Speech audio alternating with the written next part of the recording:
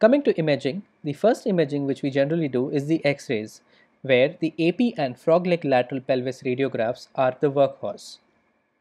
Here we can see a posterior inferior displacement of the epiphysis relative to the physis. In the AP radiograph, we can see that there is an inferior displacement of the epiphysis, and on the lateral view we can see the posterior displacement of the epiphysis. In early slips, which are generally seen on frog-leg lateral radiographs, we see diffuse osteoporosis around the hip and a haziness around the physis, which is called an epiphysiolysis. Next, on the AP view, an early slip can be seen as a decreased height of the epiphysis or a loss of the Capinus triangle, which is also known as the sham sign. On the left side, we can see that there is a triangular portion of the medial femoral neck which overlaps with the posterior wall of the acetabulum. This is known as the Capinus triangle. We can see that the Capinus triangle on the right side over here is decreased in size. So this loss of Capinus triangle is also known as sham sign, which is also an initial finding seen in early slips.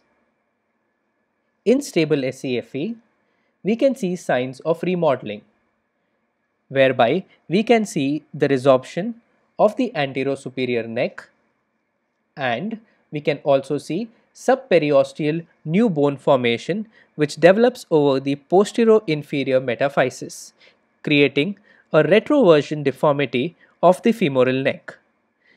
This deformity is also known as a pistol grip deformity.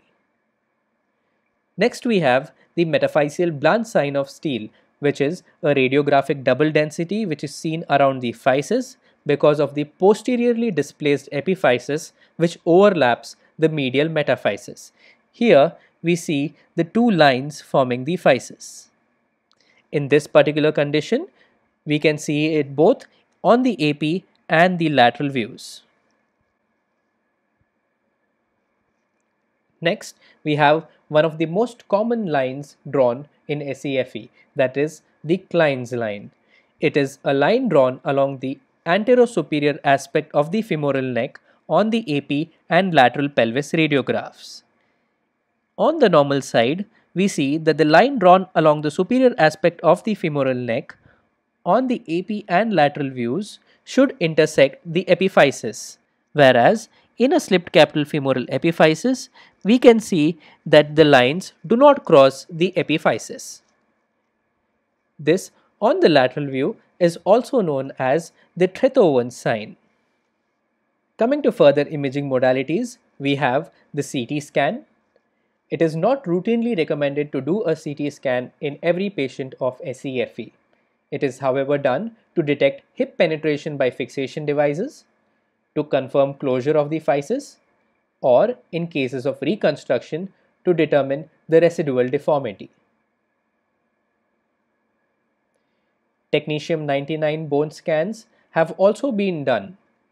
If there is an increased uptake in the capital epiphysis, it indicates a slipped capital femoral epiphysis, whereas a decreased uptake in the capital femoral epiphysis indicates an AVN or osteonecrosis of the capital femoral epiphysis. However, an increased uptake in the hip joint, both in the joint space as well as the femoral head and the acetabular side, indicates presence of chondrolysis. Even though not routinely performed, an ultrasound can detect a step sign which is seen between the femoral neck and the metaphysis.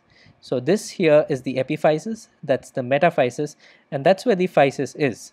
So we can see a step sign between the epiphysis and the metaphysis. We can also see hip joint effusion. MRI and PET scans can also be done to detect the presence of AVN. However, they are not routinely performed in regular cases.